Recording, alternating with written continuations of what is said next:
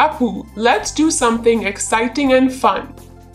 Why don't we measure the capacities of different containers and see which one has a greater capacity? Which container holds more, coffee mug or flask?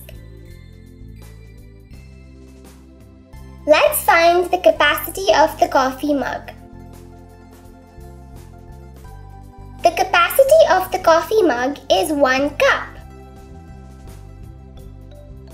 Let's find the capacity of the flask.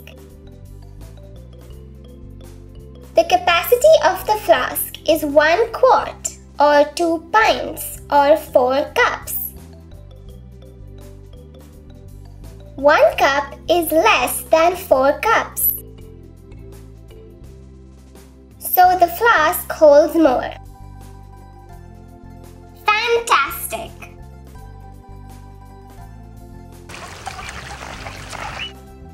Which container holds more, coffee mug or water bottle? Thank you for watching. Enroll now to access all 127 videos totaling 7 hours and 46 minutes, featuring introductions, examples, and exercises for Grade 2 Math.